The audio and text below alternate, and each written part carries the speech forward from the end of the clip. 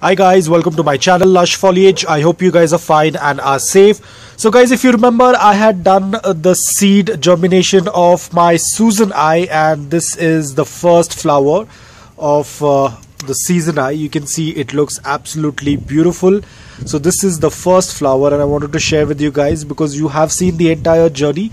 So this was the rope pole that I had made, and this Susan Eye, I will also share the seed germination, how it looked.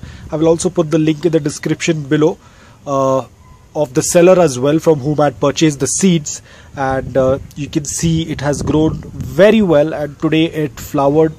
So very soon this will completely grow onto this pole, and then it will start to flower.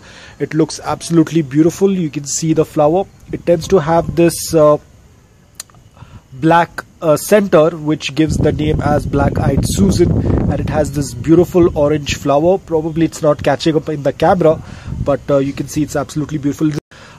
They also tend to whine and catch on to anything like a rope pole or a moss pole, or even for that matter, if you're going to use a wire, a string, it will cling onto it and it will start wrapping around the pole and will start growing. So this was the first flower I wanted to share with you guys.